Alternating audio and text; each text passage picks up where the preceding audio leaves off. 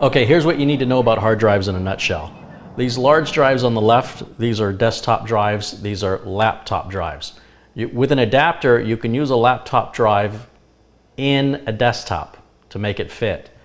And in fact, new desktops are being built with smaller trays or bays so that you can install one of these smaller hard drives in it. And I'll explain that in just a minute. But we're currently still through a transition where some people with older computers have the older style hard drives and people with newer computers have the newer style hard drives. Now this is the old style, this is the new style, this is the old style, this is the new style, and this is the real new style. But what I'm referring to is the interface. And when it comes to old and new, the ones here are the old ones, and all three of these are what we consider the new ones with regards to the interface. If you look at the back of this hard drive where it would plug in, this has what's called an IDE interface, and that's where it's got this large ribbon cable that plugs in here, and then a large power cable plugs in here. And on the equivalent laptop drive, that's IDE, it's got a bunch of these pins right along here, and typically it's one large connector that contains both power and data that plugs into that. And it's actually pretty easy to bend those pins, although they're pretty easy to bend back. Too much wiggling and the pin will break off and the drive will probably be no good. So if you're dealing with a hard drive that's IDE, that has a large ribbon cable going to it, then it's probably time to buy a new computer. Don't worry about replacing the hard drive. That's my advice. That said, let's get these out of the way, because this technology was what was used up till about, I want to say 5 years ago. After about 5 years ago, everything started switching to the new connector, which is called SATA or SATA. And it's a much different looking connector. It's got the power connector goes on here. I'm sorry, power connector goes on here, data connector goes on here. Sometimes it can even be one connector. It's most often two. You've seen it in my build videos, one for power, one for data. And these things here you don't touch, that's for the factory. And what's interesting, when they made this new adapter, or this new interface rather, no adapter was necessary. You'll see this is the laptop equivalent. This is a laptop drive. And it's got the exact same connectors and the exact same spacing. You see, if I line these up, just like that, you'll see that the connectors line up perfectly. So that way, you don't have to have any adapters when you're putting into a smaller device. It also helps when you want to pull a hard drive from a machine and put it into like a USB dock, that you're using the same connector. I used to have to need one connector for these drives and a different connector for these drives anytime I wanted to hook it up to USB. And then power was a different, separate situation altogether. So what's this drive, you ask? This drive is a solid state drive. Now, what's the difference between them? Well, these are mechanical hard drives. In fact, of course, these are mechanical hard drives. We're going to get rid of those. We're done with those. Now, actually, I'm not done. Let me bring this one back. Let's put that one over there. Let's put that one over there. Because internally, regardless of the interface, they're the same internally, these two.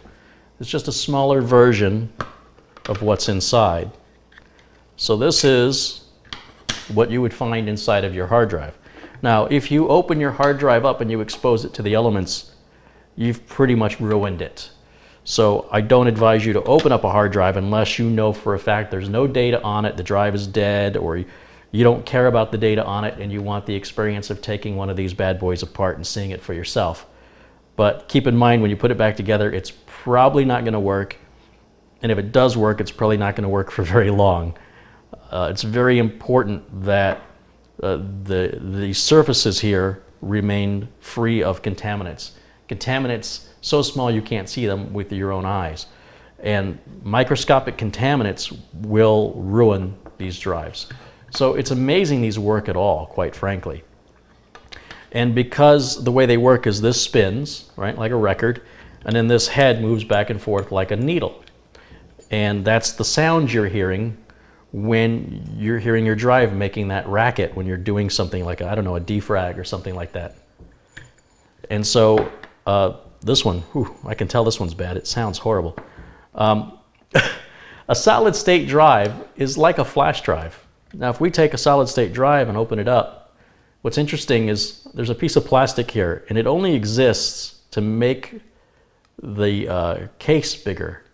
The solid state drive is actually too small, so they had to make it bigger to fit into, to replace a laptop drive. So this right here is the case, right? We can get rid of that. This is the actual solid state drive. You'll see it's got the same SATA or SATA interface here, but notice there's no moving parts. Now with the new 3D V-NAND technology on the Samsung Evo 850 series, they're saying the lifespan of these drives could be up to 1,000 years. And currently with the previous generation, the 840 Evo Samsung drives that I read the article on, and I'll put links to the articles in the video notes below, they said it should last somewhere around 72 years under heavy usage or something along those lines. Or it'll be in the article, but regardless, this is the drive. And again, it's just a flash drive, but it's very, very fast. In fact, in general, this type of drive will be 3 to 5 times faster than this drive, mechanical drive, either of these. And the capacity of this will be about 1/3 the capacity of one of these drives for the same price. Actually, for quite a bit more. Right now, you can get a mechanical drive like, a mechanical drive like these start at around $50, and the USB drives, let's say $50 for 250 gigs, and a 250 gig solid state drive runs about $150, right in that range. So the price has come down. But this is the way to go anytime you can, because it's much more reliable, it's much faster. You never, never, ever defragment solid state memory. This is called a solid state drive because there's no moving parts. It's in a solid state, you understand? This has moving parts. So these are mechanical drives, normal mechanical HDDs or hard disk drives. This is an SSD or a solid state drive. And when we put it back in its case here, which it just kind of, I'll just slaps back together, you see how it makes it bigger, makes it thicker. And by doing that, if I actually rotate everything in the right direction, when we put this back together, you'll see that it resembles the same size and shape as our laptop drive. I got to get all the right words out. As our laptop drive right here. Let's see, I probably have that up backwards. Okay, so here's our laptop drive that's mechanical, or our HDD.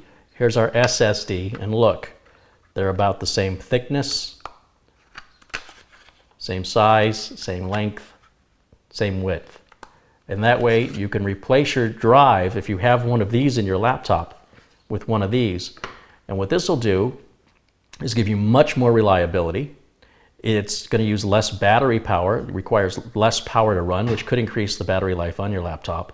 And it'll read 3 to 5 times faster than whatever you have in your laptop now. So even if you're not having a problem with your laptop hard drive, but you want to increase the speed of your laptop, if your laptop has a SATA-based hard drive, then you can replace it with a SATA-based SSD.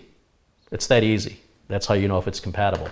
On the other hand, if your laptop has a hard drive like this, it's obsolete in time to replace the laptop. So that's a little bit on hard drives 101. Now, one last thing is, why do you have a hard drive? The reason you have a hard drive is that when you turn your computer off, it forgets everything. You know, if you've ever been working on something and you've lost power while you were working on it, you've lost that document or that whatever it was you're working on, because it didn't get saved to the hard drive. The hard drive holds on to all the data while the system is off. When you turn the system on, it doesn't know anything. It has to be reprogrammed every time. So that's what we call loading. And it loads the operating system. that most of us use Windows, some version of Windows. And then within Windows, we have our programs, and within our programs, we have our data. We always talk about backing up data because we can always reinstall programs, but we can't recreate data, and data recovery can be very expensive. Now, I'll have some videos on data recovery, basic data recovery, coming up soon, or in the future. I don't know how soon it's going to be, but they're coming up. And you can replace, even on your desktop, if you have a mechanical drive like this, you can replace it with a solid state drive. And if your computer case doesn't have a spot to install this, you can buy an adapter that will make it fit this size. Also, they were making solid state drives for desktops, and all it is the same little tiny circuit board right here. They just put it in a bigger case. That's all it is. There's your SATA connectors. They're all the same. That's all it is. All it has to do is making the system faster, more reliable, uses less power, never defrag.